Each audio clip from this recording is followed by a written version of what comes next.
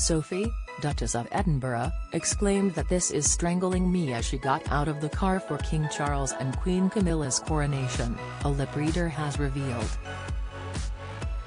It is not certain what Sophie was referring to as being the thing that was strangling her. Get the latest royal news straight to your phone by joining our WhatsApp community.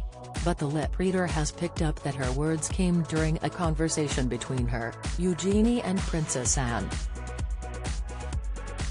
The lip reader says that Anne said, "Look at this, page 8, as if she was looking at the order of service for her brother King Charles III's coronation. Sophie said, "This is strangling me," and Anne asked, "I'm not sure, are they going to talk about?" She may have been referring to her elegant white dress and ceremonial robes, which she has teamed with a floral headband.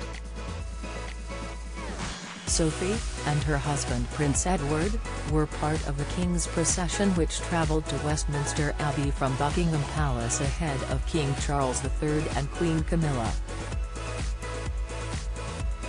After the service, the newly crowned King and Queen will be joined by other members of the royal family, including Sophie and Prince Edward, to return to the palace, known as the coronation procession. Once they arrive back at Buckingham Palace, King Charles and Queen Camilla, as well as other working royals, will appear on the palace's balcony.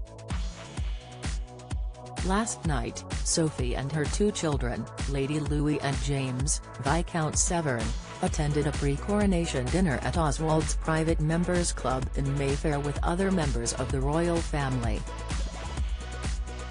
The coronation service for King Charles and Queen Camilla started slightly later than scheduled, after a lengthy carriage procession took them from Buckingham Palace to Westminster Abbey.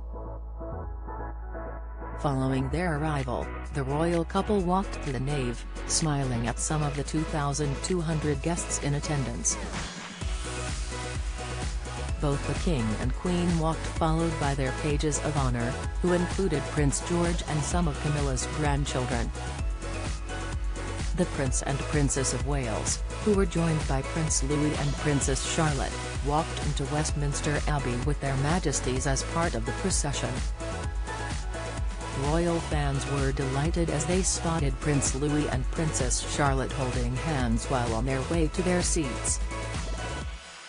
During the service, Charlotte was also spotted speaking to her younger brother, possibly to keep an eye on him and to tell him not to be too cheeky.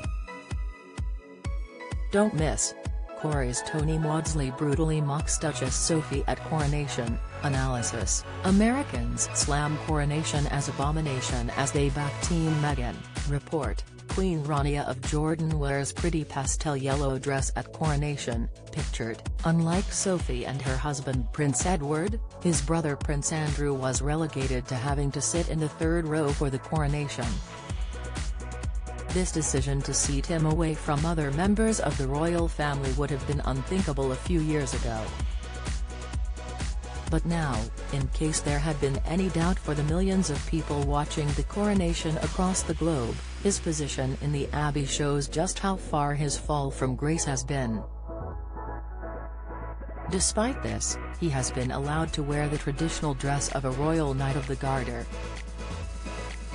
Members of the Order of the Garter receive a velvet mantle, hat, collar and garter, among other vestments and accoutrements to wear on official occasions.